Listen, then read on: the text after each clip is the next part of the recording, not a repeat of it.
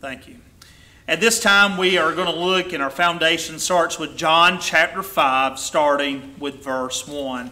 And what I'd like to do to make sure that we cover the text is I'm going to read all 15 verses to us, and then we'll break it down. After this, a Jewish festival took place, and Jesus went up to Jerusalem.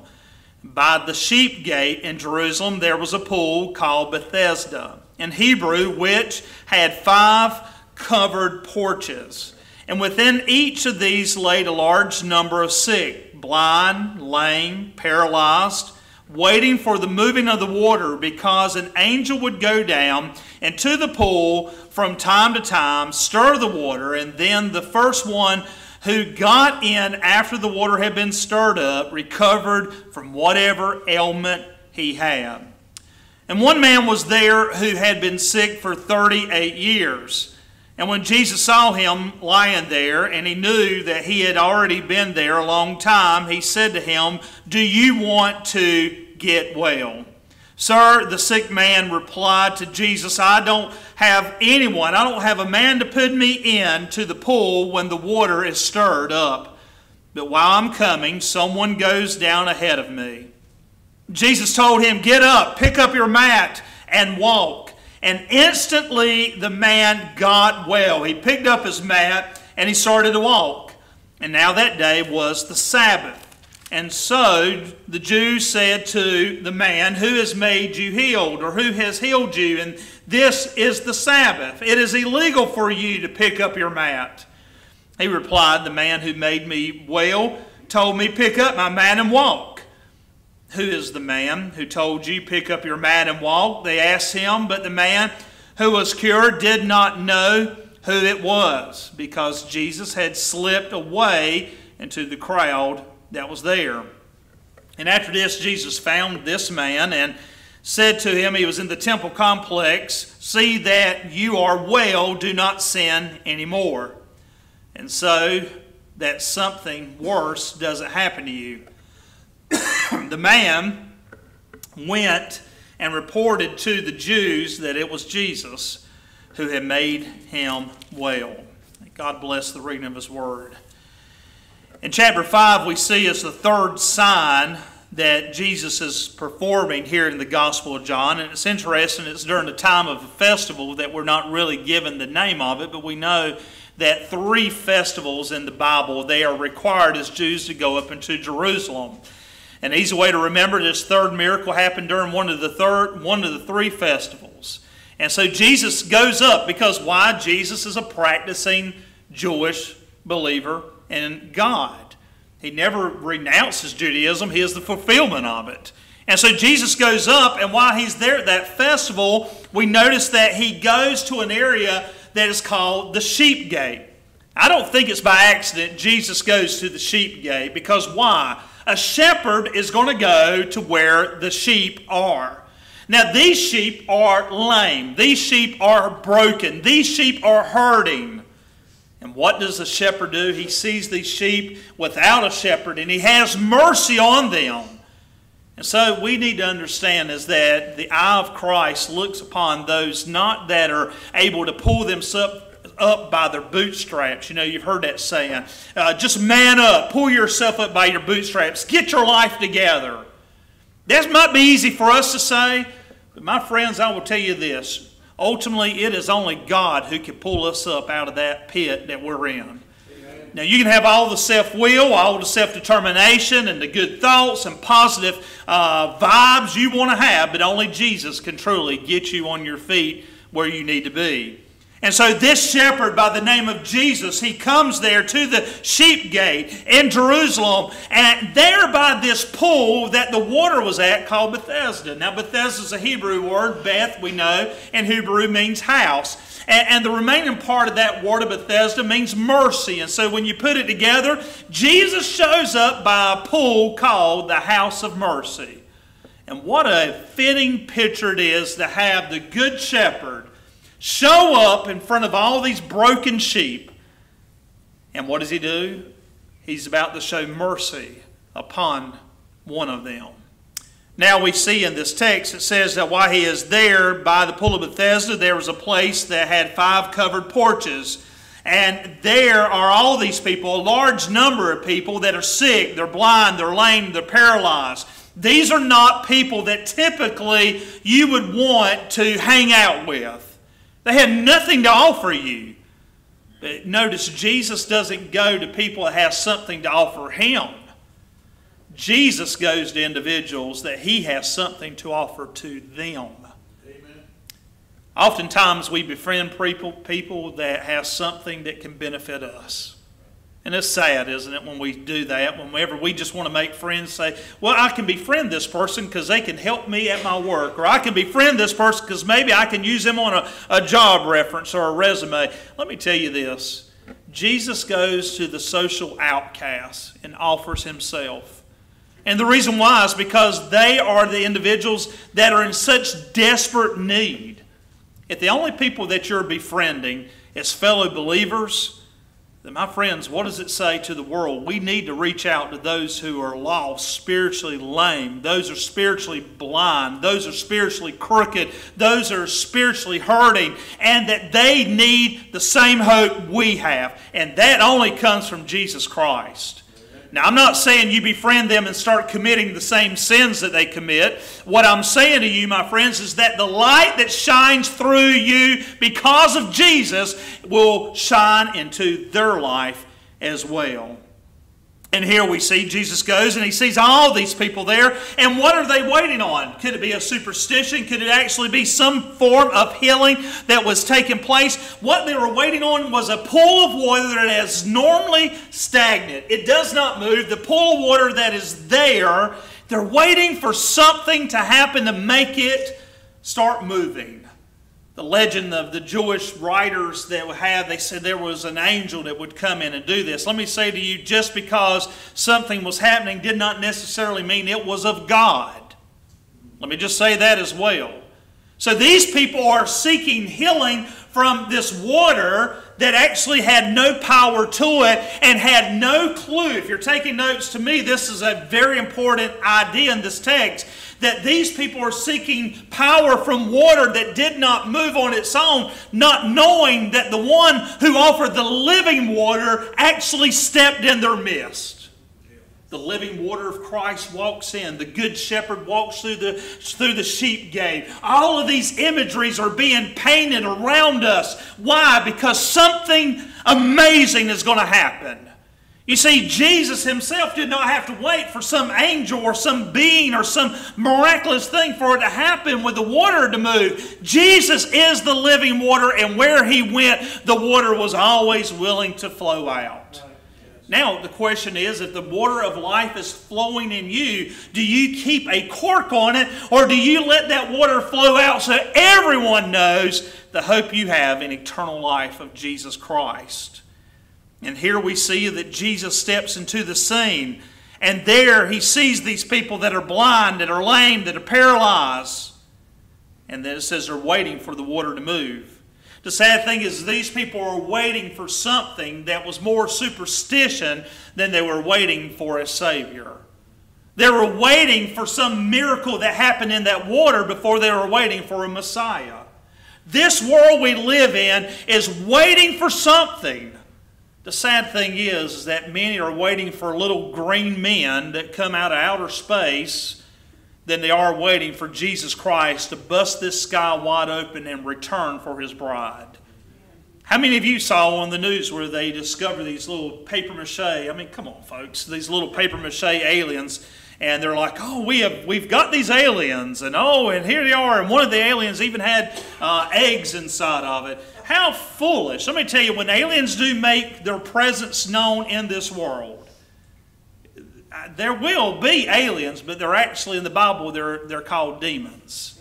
I mean, that's exactly what it is a demonic presence. And I believe the closer we get to the coming of Jesus, you're going to start seeing more and more deception, and you're going to start seeing more and more spiritual warfare, not behind the scenes, but you're going to actually start seeing it with your own naked eyes. There's a war that's raging right now between good and evil, light and darkness, and that we have been spared from much of that, but it is happening. And here it says that what takes place is that they're all there. They're waiting for the water to move, and the first one that gets in the water is healed. Well, isn't that convenient?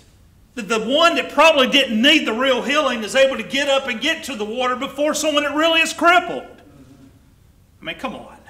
That's why I always think it's interesting if you were to go follow some of these fake TV healers, and that's exactly what they are, because I would challenge them. I would put up every penny of my life savings against any of them. If they're truly healers, then why don't they go to St. Jude's Cancer Ward? Why don't they go to the other places that the people are dying and suffering? These little kids that have cancer that has no cure. Why don't they go and show mercy there? Why do they wait for people to come to them and you plant that seed in their ministry? I'll tell you something, folks. It's just like this. You plant seeds and money into their ministry, the only person that's going to get a harvest is that minister. That is just the way it is. So if you are buying into these fake healers that are blowing on people, I'd hate to know my breath was so bad I'd blow on you and you just fall out. But if you're buying into that, understand this. Why don't we see follow-ups on it? These people that take their coat off and swing them around and hit people with it. I mean, you can go YouTube this and see it. I mean, they've made memes of it, of Benny Hinn doing it. And I'm like, if that's the case, why aren't they doing it where people are really in need? One of the people I follow in ministry, and I actually talked to him on the phone, is a minister by the name of Justin Peters, and he actually exposes many of these false TV preachers. And Justin and I were talking on the phone a few years ago, and he said that he's been, and Justin is actually, he has a disease that is crippling his entire body, and he's been to those healing services, not to receive healing, but just to see how they would respond to him. And when they realize the condition he has is so severe that he's not even able to walk, that they say, well, let's shift to the side and get someone that just has an earache. Let's shift you to the side for something else. And he said he's been to like 8 Benny Hinn healing, and I say that, comical, healing services, and every time he was not allowed to get up on the stage. Why? Because his condition was too bad. I want to tell you something. There is no condition that is too bad for Jesus. There's not. And the worst condition is, and every one of us in here have, is that we were once dead in our sins. And the greatest miracle is that He set us free. We were born again. And here it tells us that these people are waiting for some sign and wonder. And the first one that can get down there, so like I said, it must not have been really too bad off, would be healed. And then the next verse it says, one man was there who had been sick for 38 years. How many of you know there's no verse, no numeric value, anything in the Bible that's there just by accident? I mean, it's not. I mean, you go read the Gospel of Luke, a physician, he gives so much details, but John, what is he doing? John, a fisherman, he wants you to be aware of the parallel of this. Now, Jewish readers of this text, automatically a radar goes off whenever they read what I'm about to read to you, and I'm going to show you a parallel of it. And then that way, when you hear this text again in the future, you'll be like, that's what the meaning is. Okay, let me give it to you real quick. The man had been there for 38 years. He'd been sick for 38 years, been lame for 38 years. No one was able to put him in the water for 38 years. He had nothing for 38 years. He was crippled. He was in pain. He was there. And what do we see here? It says he's been there all this time. And Jesus asked him that question. He says, do you want to be made well? Now the question is, do you want to be made well? And so my thing is this, why 38 years? Why didn't they just, the writer, say he had been there and been sick for a long time? Why the detail of 38? The detail of the 38 is because if you remember this Jewish writer by the name of John, what happens, an apostle of Jesus Christ, he puts that number in there to give you a parallel of Deuteronomy 2:14. Well, what is that, Pastor? Deuteronomy 2:14 tells us that the people of God, when they left Egypt, that they were punished because they did not believe the report that was given to them. They had to wander for 38 years. You said, well, wait a minute, you're wrong, Pastor. They wandered for 40 years. No, they were in the wilderness for 40 years. But if you read the text, isn't that a marvelous idea to actually read the Bible? If you read the text, it says that they were punished into wandering for 38 years. 2 years they were getting ready for the promised land. 2 years for all that. But the 38 was for why? If you read that text I just gave you, in Deuteronomy 2:14, it says because all of those men of fighting age had to die off before they went into the promised land. Now you say, well, why is the parallel between the 38 years and the parallel here? It's because God at that time, while they're being punished in the wilderness, while they're wandering for 38 years, they are in hopeless state. They do not have true deliverance because they had not gotten to that place. They had chose to believe something that was not true and accept that they could not achieve what God had offered them. And because of that, they would remain in bondage in a wilderness area. This man who has been crippled for 38 years, he remains in that same spiritual state.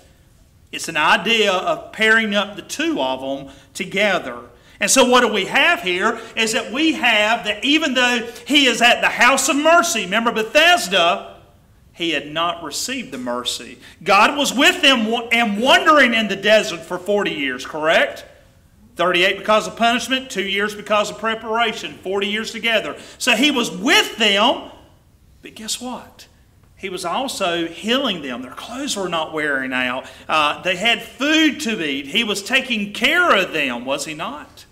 Let me just go to this extreme. Whenever he delivers them out of Egypt, God didn't deliver them out of Egypt and those wandering. There was no blind person there. Well, how do you know that, Pastor? Because of the Bible, if you read the text, it tells us in the Bible that all were able to see what Moses was doing. All were able to see the work that was being done. Last time I checked, you can't see if you're blind. And all were able to move and go. So there was a miraculous healing that took place. Not only clothes not wearing out, but also that God was in the process of healing and fixing them throughout their journey. I thank God that He does that even for disobedient children. All right, let's continue. Some of you are getting it, and some, I know, it's coming around the corner when it comes, right? And here goes. And so what we see is that parallel there. And notice that the question, do you want to get well? Well, why didn't Jesus ask everyone that? Well, because remember, they believed only one person could get healed. So what does Jesus do? He goes to the one that was the worst off, 38 years. He goes to the one that can no one to get him there. And Jesus doesn't offer to take him to the water that is not moving. He offers to bring himself to that man who is the living water. That's deep, folks. Come on. And so what happens is Jesus says, do you want... Why? Because Jesus is the perfect gentleman. He stands at the door and knock. He doesn't stand at the door and kick it in like some SWAT team and say, boom, we got a search warrant. We're here for you. No, Jesus is there at the door knocking, waiting for you and for me to say, come into my life. The sad thing is that we're so preoccupied with the things of this world, we are not hearing the knock on our hearts from the Lord. Are you with me? Let's continue. And so what happens is that Jesus asks the question, and you might want to answer it yourself by saying, well, duh, of course he wants to get really healed. Really? He's had 38 years to plan for a way to get to that water. Does he really want to get healed? You know, there's a lot of people that some way enjoy pain and suffering and sickness. Some of us get more attention when we're sick than we do when we're well. Some people, you know not to ask them how they're doing. Let's just keep going. But he says, I don't have anyone. Notice the man doesn't come right out and say yes, but he comes up with a what? An excuse. You ever invited someone to church? They don't say yes or no. They want to come up with some other excuse. The funniest excuses I hear when I invite someone to church is say, well, I go to so-and-so church, and I know the church. I say, oh. I said, well, who's the pastor there now? And it's always comical that people claim to attend a church but have no clue who their pastor is. Come on. And so what happens here, he says, I have no one to put me in. He gives all this, excuses. And Jesus does not accept the excuse, but he offers him still salvation. Why aren't you saved today? You can come up with all the excuses and the Lord would still say, but salvation is still offered to you. And then it continues, it says to him, Jesus says these two words at the beginning, get up. You see, this man had to accept the idea that laying around had come to an end. Most folks in this time period did not live much longer than 38. Okay? And so when you study this, you find out that this guy, he's already lived probably the majority of his life. I always think it's funny when guys are like 55 and they're like, yeah, I'm going through a midlife crisis. So you're going to live to be 110? Okay, that's a whole nother story. So here what we see is that Jesus tells this guy that's way past his midlife crisis, he says to him, get up, pick up your mat, and walk. Now why is that important? Because he does this later in the scripture say, on what day? The Sabbath. Now, let me just break this down for you real quick. Two words, if you mark your Bible, this is a mark your Bible type of verse. Mark, you can see the word mat, pick up your bed or pick up your mat. That's one word. The other word is Sabbath. Well, Pastor, what is the connection point on there? Y'all asking some good questions this morning. So let me give you the connection point. The connection point is, what do you do when you lay on your bed? Okay, the answer is, before anyone blurts anything out inappropriately, you go to sleep. This ain't a children's sermon, so just pay attention. So a bed is an imagery of what? Rest. Sabbath, which is the which commandment? Not the third, not the fifth, but the fourth. Remember, the little thumb lays down when we're doing it. I've taught y'all that before. So the thumb lays down, fourth commandment, Sabbath, right? So what is the Sabbath? It's all about rest. Let me do this real quick. So what happens is that he's saying to him, take up what you were laying on, roll it up, put it under your arm, and leave this place. So he's leaving with his what? He's leaving with what he was using as rest. But who did the healing? The Lord of the Sabbath, who is offering him true rest. Let me tell you something, friends. You might not have a bed. You might not have. Your bed might come from Big Lots and it's still got wires hanging out of it. You might not have the best rest tonight, but I will tell you this: when you have the Lord, He offers you true rest. Amen. Are you with me? And so what He does, He says, take up the mat. Take up your rest that you had, but I'm going to offer you true rest.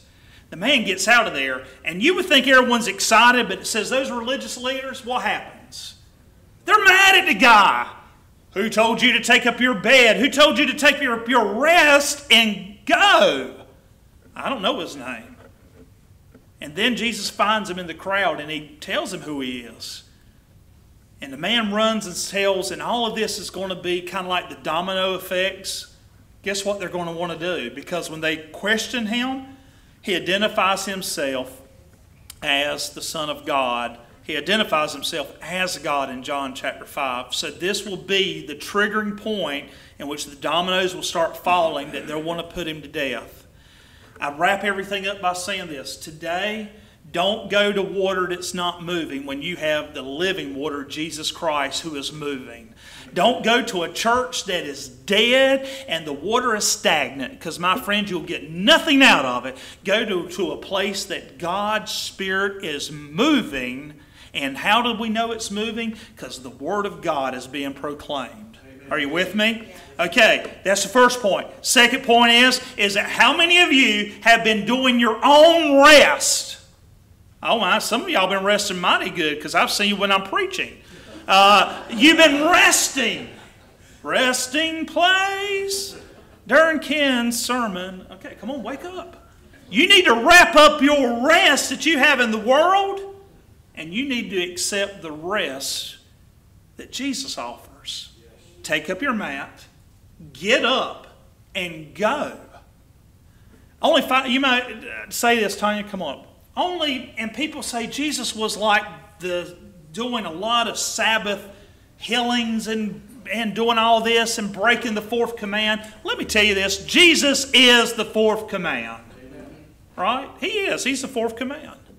Another thing I want to let you know is that Jesus Christ being the Son of the most living God, is offering us this. When we are saved, we enter into His rest. We enter into it. Today I encourage you to get up and go knowing this. You have a peace about what's happening and that salvation is yours through Jesus Christ our Lord. Third miracle.